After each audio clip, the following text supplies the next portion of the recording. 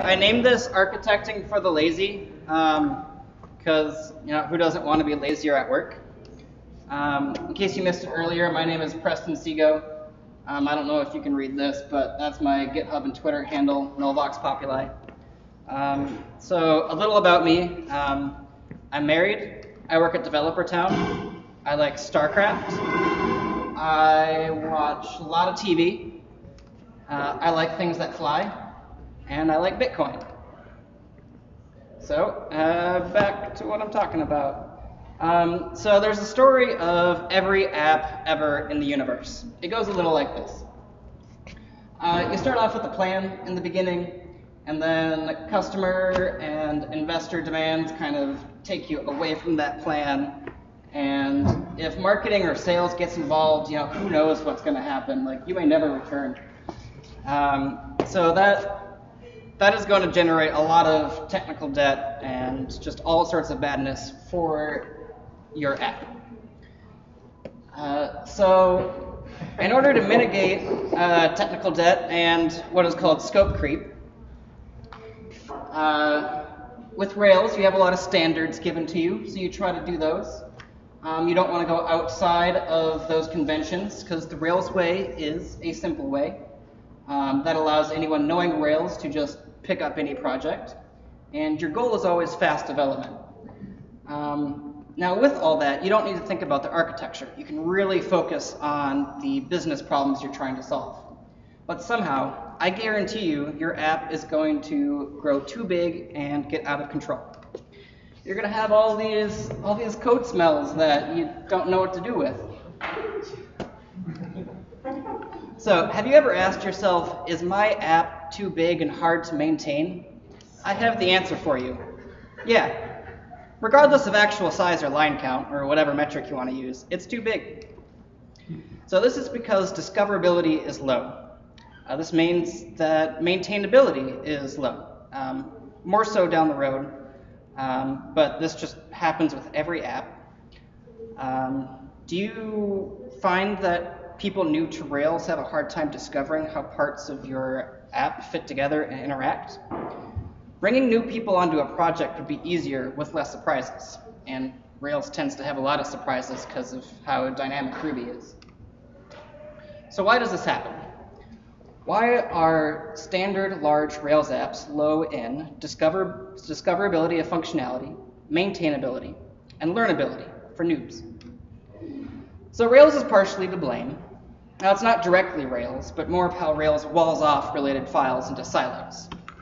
And there isn't much flexibility out of the box with the organization within these silos. For example, you have controllers, serializers, views, and services or something. So as the app grows, related files become further and further separated from each other. So imagine as your app is growing, these silos get taller and taller and taller. And let's say you have a resource called advertisements. You can't just like skip across here. You got to crawl all the way down and then go all the way back up. And some say this is a tooling problem. They say just use fuzzy search. But then you need to remember the existence of portions of the app, which is low discoverability, especially for new people. Or your fuzzy searching is a trial and error session to find related files. It's not fun. Personally, I like to use as little exertion as possible when trying to find related files. Play button.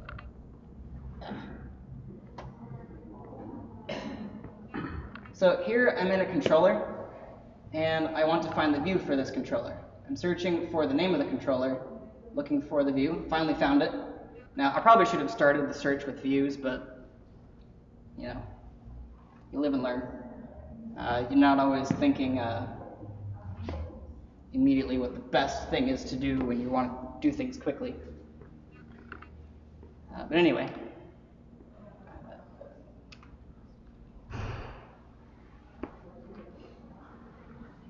Okay, so there's a fear of changing the defaults for any Rails app. This has to do with both the initial setup and with the long-term maintenance of it. Rails is almost the definition of convention over configuration, and I think that's almost to a fault. That's why things like Elixir and whatever Phoenix is becoming popular, because the more functional languages are easier to understand for new people. Now, the magic behind all of what Rails does scares a lot of new people, but magic is just programmatically enforced conventions, which means they can be changed. And if we all would just say conventions instead of magic, people might be less afraid of their code. Now, in order to change the defaults, you must be comfortable with editing gems, looking at other people's code, and debugging other people's code.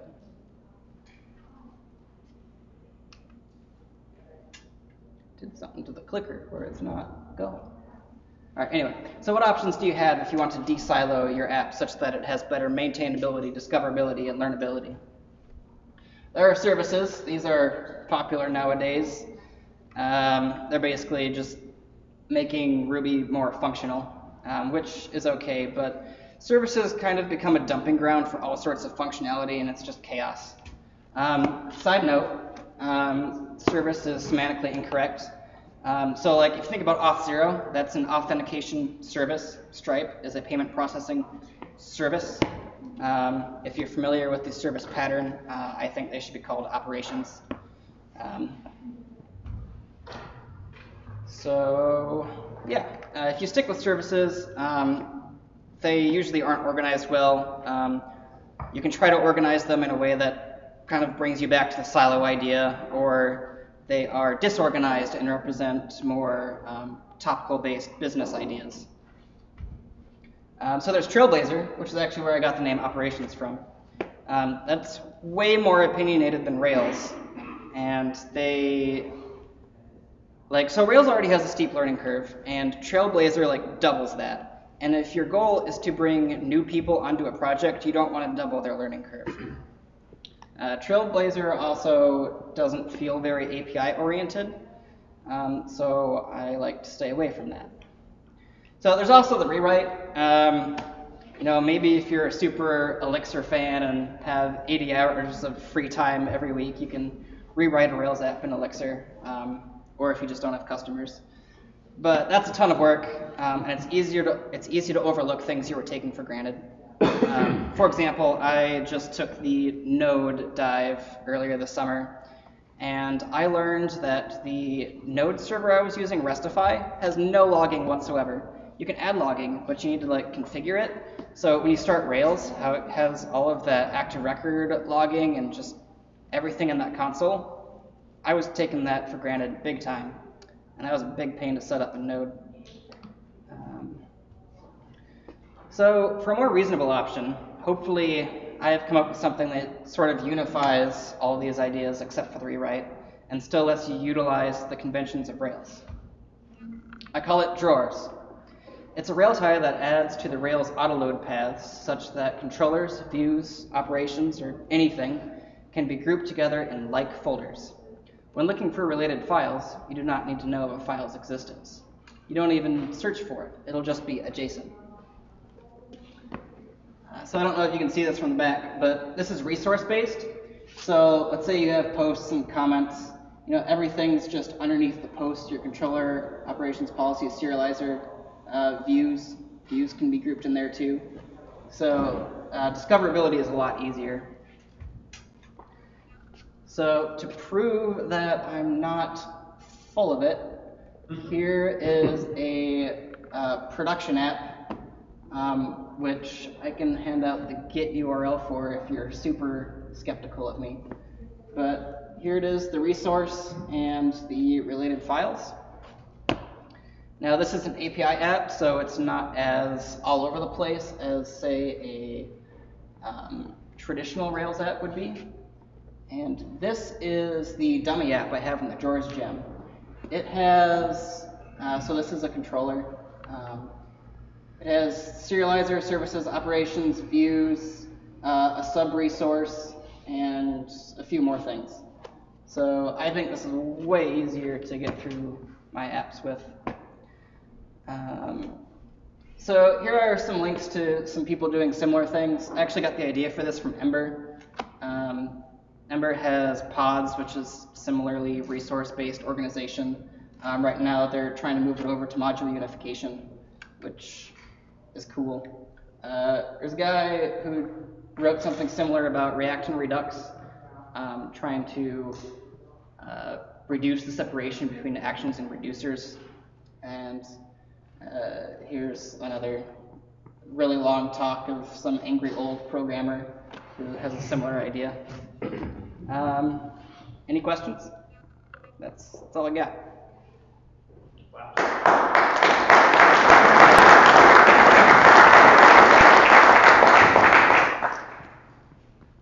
got one.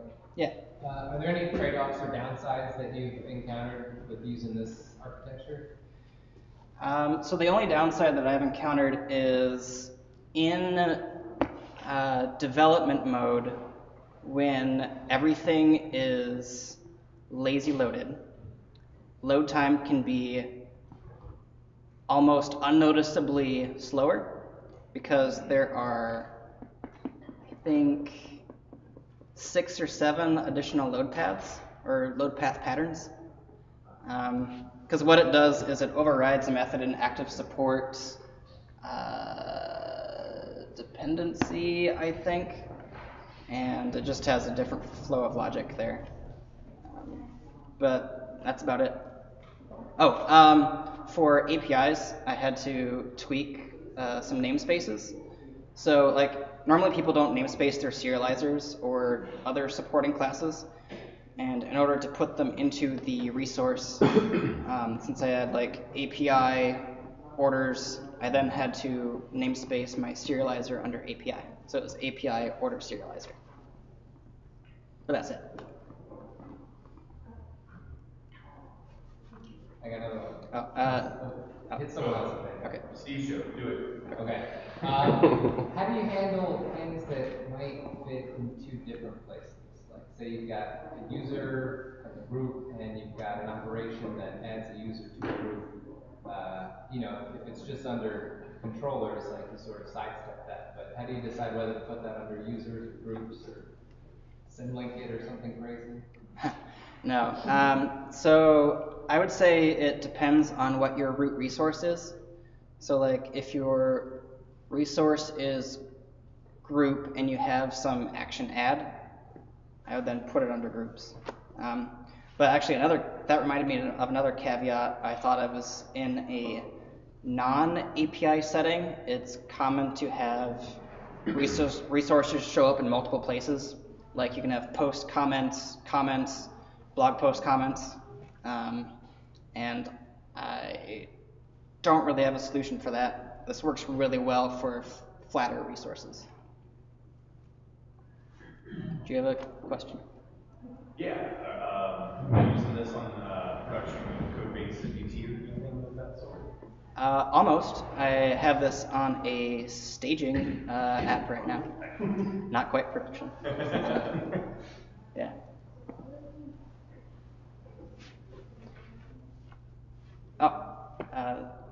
Who was first?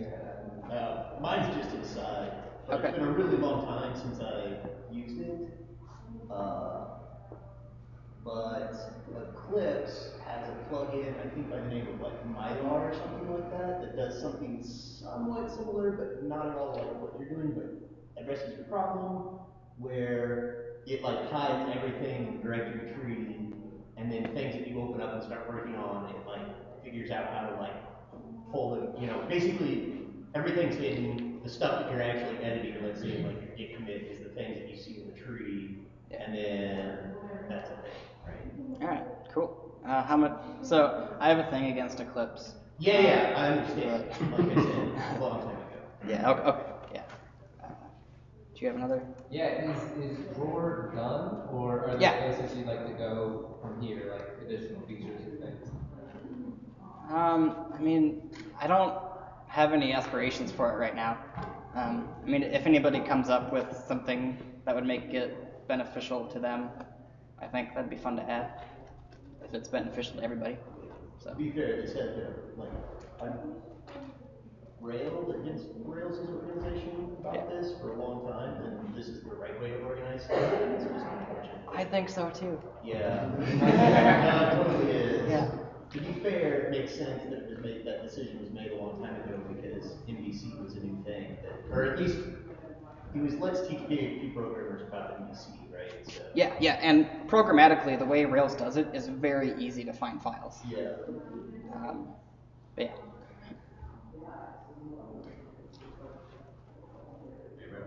Oh, I just keep going. dude, you're on We fire. can talk all Yeah. along. Okay. So with including this in your staging app, can you talk a little bit about I assume there was a migration process, like, did you just move all your files at once into this, or were you able to kind of little by little move things into the right place? Yeah, no, I do it little by little. The Ruby class names actually don't change unless there's like a namespace and caveat, like I mentioned before with my API. But if you don't have a namespace, you can just drop files in there. So here, if I go back to this, so like, you don't even need to rename the file. So like, if you have post, that could just be post controller, and that could just be like cut and paste or click and drag, however you want to do it. MV. So yeah. Cool. Thanks, guys. Cool. Thank you.